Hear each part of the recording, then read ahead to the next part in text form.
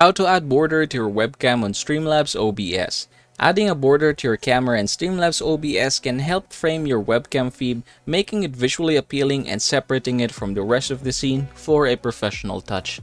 So here's what we're going to do. We're going to open our sources. After opening, we're just going to click image and then we're going to add the source.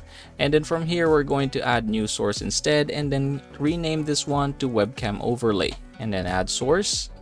And then you're going to find the image, you're going to click browse, and then you're going to find that one. So here's mine. I'm going to open it and then I'm going to click done. Next thing that I'm going to do is I'm going to basically just move this and then reposition this into where I think it fits the most. Okay, just like that. I think that fits the most there.